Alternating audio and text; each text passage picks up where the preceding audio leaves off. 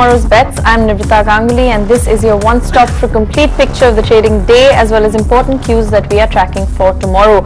A fifth consecutive day of cuts coming in for the market. In fact, the sell-off is simply continuing. Let me bring in Piyush Jain then to wrap it all up for us. Weakness continuing across the street. Piyush, take us through today's market action. Well, there were a couple of important points again which we should be again really paying close attention, I should say. Number one, Nifty has comfortably breached and closed below again 200 EMA mark here. So you're talking about a close below a key support level of 11,310, which we're talking about since last 2 days. So again, that's number one. Again, actually is bearish for the market here. Second is we are 1 day again to expiry, so which implies call writers do not have any incentive to cover their positions because of time value of money. The premiums are anyways actually reducing rapidly. So that is also going to put additional pressure tomorrow also, because ideally again there is no unwinding. Then again you don't actually see any sort of a reason for sharp short covering rally here. On the Nifty side, in the context of performance today, all sectors they closed in red, barring media index again, which was primarily because of the entertainment outperformance here. But taking a look at all the indices, Nifty closed 0.5% down, mid cap index closed 1.5% down, small cap index closed 1.2% down. So very weak market breadth. Bank Nifty index closed almost 175 points down, and we are almost 100 to 120 points away from very important 200 EMA level here, and that's a very crucial support for the Bank Nifty. On the breadth side, only two banks again they closed in green, HDFC Bank and Kotak Bank for the Bank Nifty breadth side. So again very weak market breadth for that part of the market also.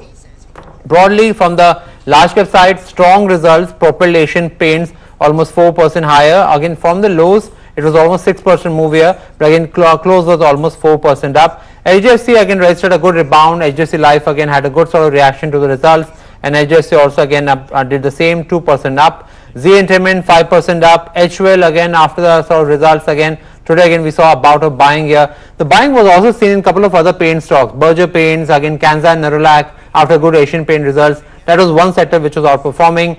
We were seeing heavy short positions in steel stocks. Also again shorts were being seen in metals, pure metals like Vedanta and Hindalco. Shorts were also being seen in oil marketing companies. Rupee was depreciating and that was creating its own short positions there. Then you actually saw some good strong recovery in L&T Infotech and L&T Technologies. L&T Infotech again closed about 5% up here. Apart from that, there was also again a sort of very heavy sort of selling activity seen in a couple of building material stocks, whether it's Ambuja, Kajaria Ceramics, 8% down after cut in the revenue guidance. M&M Finance, very weak results, 10 to 11% down. So these are a couple of examples, but as again we're talking about the broader market breadth was very negative, weak here. So we again should go to the expiry day with a good sort of notion that market still again basically is in the grip of bears right now until the time again we actually don't see a sharp short covering rally. Tomorrow expiry again is going to be tough for the bulls here. It's going to be tough for the bulls, and of course remember we are going into expiry day tomorrow, so volatility will be the factor to watch in the current market. In fact, on that note, let me welcome in our guest joining us on the show, Foram Parekh, fundamental analyst at Indiabulls Ventures. Welcome to the show, Foram. Good to have you on. It's a very, very tough time for the market. It's been a steady sell-off pretty much since the budget announcement. In fact, the last 5 days the cuts have been deepening as far as the market action is concerned. What is the sense that you have at this point? What are the triggers that the market will be watching for next, and what is the overall market direction that you are factoring in? The overall market direction is very negative from all the pockets. If we see, there is just no relief. I mean, we are looking at the earnings, though earnings are coming on a good numbers, but the management commentary has been on a very cautionary note, which is a reason for one of the reasons for selling in the markets. And secondly, there is just no stopping to FII sellings as well. We have seen like almost more than 10,000 crores have been sold out by FIIs in a span of mere 15 days, which is enormous, and which is a reason to worry, of course. And I do not see this kind of selling being stopped anywhere in the near term. So market breadth overall looks very negative, and in this kind of market scenario, if we see there is just no respite for the auto sector, we are seeing like PSU banks, we were just seeing little bit of a bounce back, but then again PSU banks, selling is imminent, and I think the overall breadth is very negative. So it remains a purely stock specific market, and only stocks which have good earnings supported by good management, positive commentary, only those stocks should be bought at current market price, and there should be absolutely no hurry to buy any stocks in this correction. I think market will give us some more time and many attractive levels to enter. All right, very clear advice. Don't be tempted with the kind of cuts that we are seeing at this point in time. Be very, very cautious. Things are looking quite dire indeed as far as the street is concerned. So be careful is the advice coming in from Forum. In fact, let's break down the kind of action that we saw today, starting with the metals. Steel clearly leading the fall. Metals were the chief contributors to the correction that we saw in today's day of trade. Look at a name like JSPL, for example, one of the top losers in the entire broader market universe. We closed finally with a cut in excess of 7.5%, nearly 8% cuts on Jindal Steel and Power. JSW Steel also came under pressure. Steel Authority of India lost out. Both these counters losing around 5% or more in today's trading session. Vedanta, Tata Steel, across the board, wherever you look, a fair bit of pain playing out as far as the entire metal space is concerned. So the Nifty Metals Index also closing out with a fair bit of negative sentiment. But Forum, what would you be doing with metals at this point? Because, I take your point that this isn't perhaps the right time to be buying, but should investors be factoring in a further slide as far as metal stocks go? I think we will witness some more correction even in the metal space, because overall if we see the entire metal space is highly leveraged counter, and we do not expect good set of earnings coming in. Moreover, we had lot of global news impacting the metal counter, and that overhang is always there. So I feel that one should definitely stay away from the metal counter, because when our own broader indices is witnessing such massive sell-off, so a sector which is highly leveraged, and realizations take time to pick in. So I think we have better attractive stocks. The fact that market is corrected significantly, there are good earning stocks available at attractive valuations. We should shift to those kind of stocks rather than going into the entire metal pack. So I think the fact that there is no such concrete news in the sector, despite that the entire sector is seeing a sell-off, I think the counter is extremely weak, and one should definitely not enter into the metal space at current juncture. All right, so that's as far as metals are concerned. You also mentioned autos, Forum. In fact, let's talk about the way autos traded today, clearly running out of fuel as far as the entire auto sector is concerned. Eicher Motors closing one of the top Nifty losers of the day. In fact, a 3-year low is where that counter is trading, and along with that, the likes of Mahindra and Mahindra also coming under severe amount of pressure. We have been seeing, of course, Ashok Leyland, TVS Motors also losing out quite significantly. Reports indicating that dealers of Eicher Motors have seen huge defaults recently as well, and the index itself closed with a cut of over 0.5% as well. Maruti continuing to slip, and this after its cancelled plans to hike the output from their Gujarat plan. And M&M, like I mentioned, sustained selling pressure continuing on that one. 3-year low is what we saw coming in as far as the M&M stock is concerned. In fact, as the slowdown is continuing, ACMA President Ram Venkatramani has warned that it may lead to job losses as well. The sector is facing 15% reduction in demand, which threatens to trickle down to jobs in the auto component companies. BTVi's Meghna Mittal spoke to him to find out exactly what this might entail as far as job losses are concerned. Listen into those comments. So obviously we ride on the backs of vehicle makers, and when they make a production cut, it impacts us to the extent that we too have to follow suit and make that production cut. So as I had mentioned earlier, I think all of us have started cutting down on our manpower, cutting down on our number of working days, so that we keep in pace with the demand, and that obviously is impacting our profitability and asset utilization. So what is the kind of slowdown in the demand that the automotive sector is facing, and what is the kind of job cuts that you mentioned that the automotive component sector could be facing? So as I said, the demand slowdown, I think this is the 10th consecutive month, and the Q1 specifically has had cuts from high single digits to about 15%. Right. Now the GST Council meeting is on 25th. You have been raising the issue of high GST on the auto components. Is there any set of demands that you have again raised in the forthcoming meeting?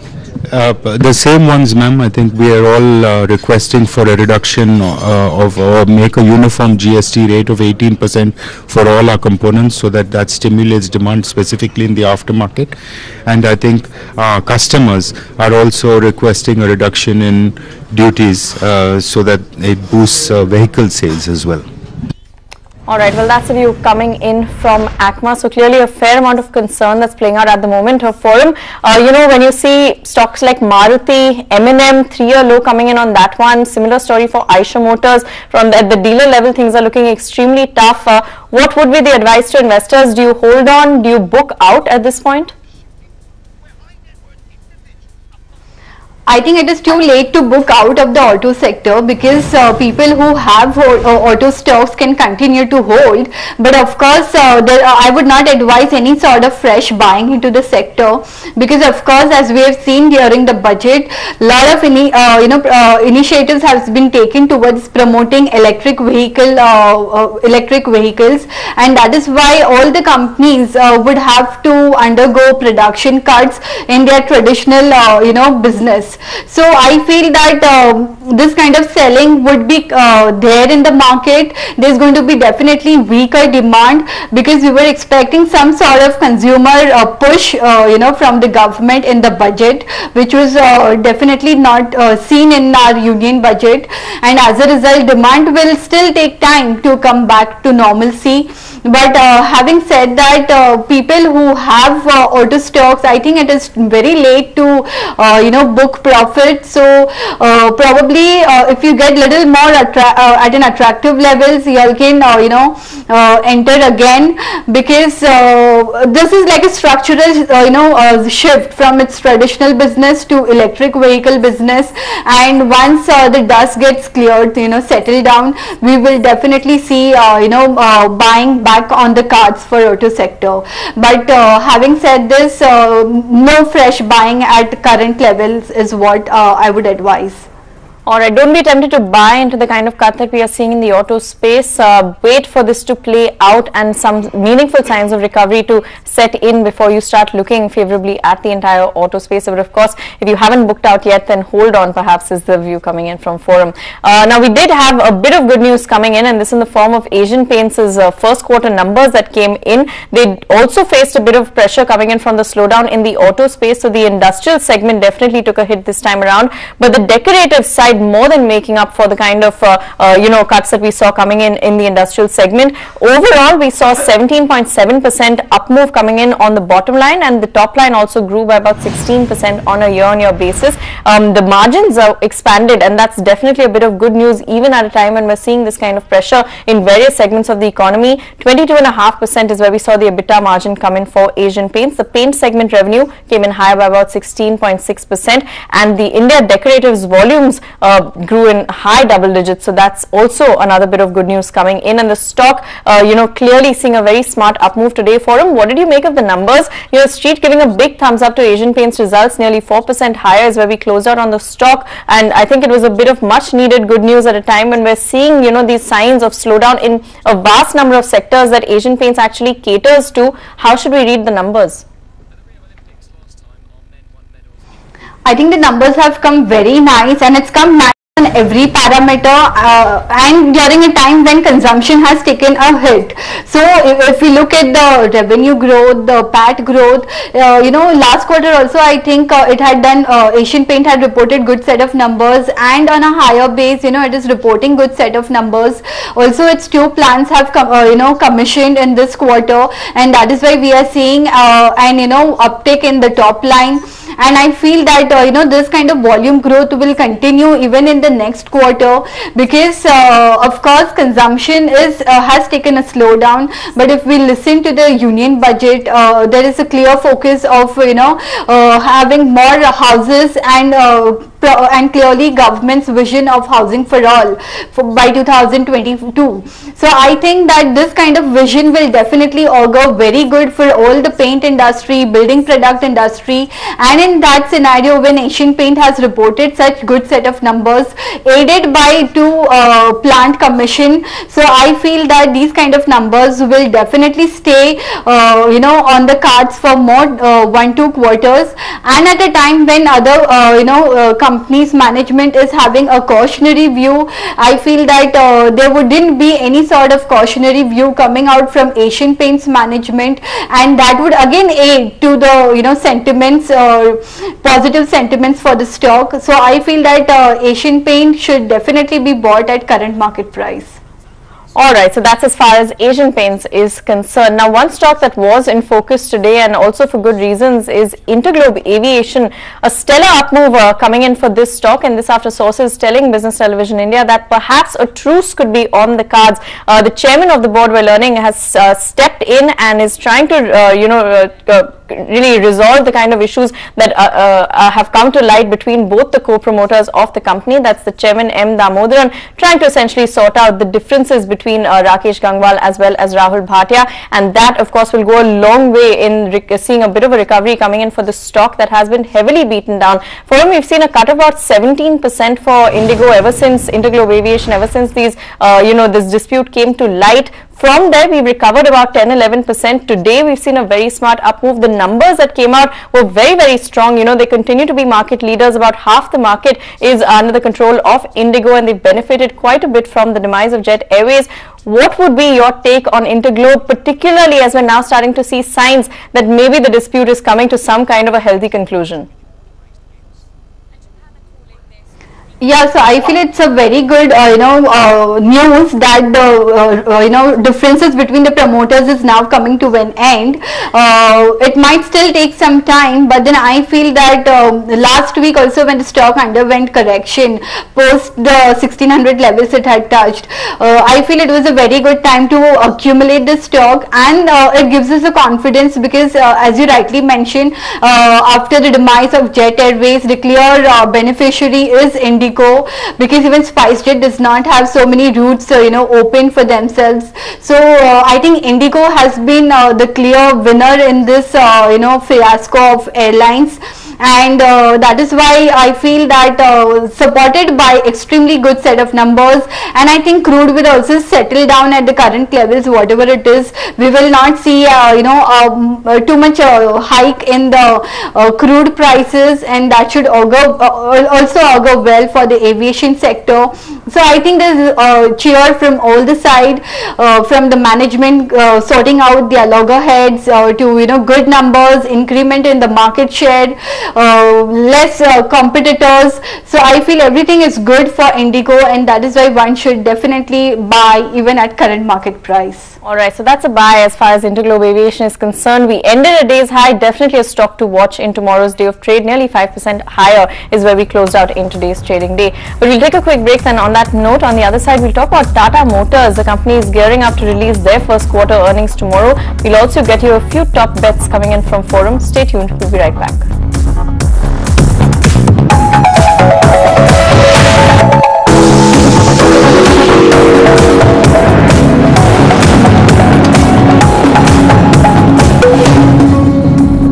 Welcome back. You are watching tomorrow's bets right here on Business Television India. On the earnings front, the big one that we are watching out for is Tata Motors. Just to run through some of the numbers that we are factoring in, it is going to be a hit coming in on the top line. Revenue seen lower by about 13.5%, coming in at about 57,661 crores versus a comparable figure that was over 66,000 in the same quarter last year. We are factoring in a loss as far as the bottom line goes. About 2,224 crores is where we are factoring it in, and that's much lower than the 2,500 odd that we had in the same quarter last year. The net loss expected to come in at about 2,021 crores. In terms of the factors that we're watching out for, the weak performance in both JLR as well as their standalone business, this is what's going to impact their consolidated results. The JLR wholesale volumes minus the China JV is expected to come in lower by about 4%, and the China joint venture wholesale volumes have come in much lower, 34% lower in fact is what is being priced priced in.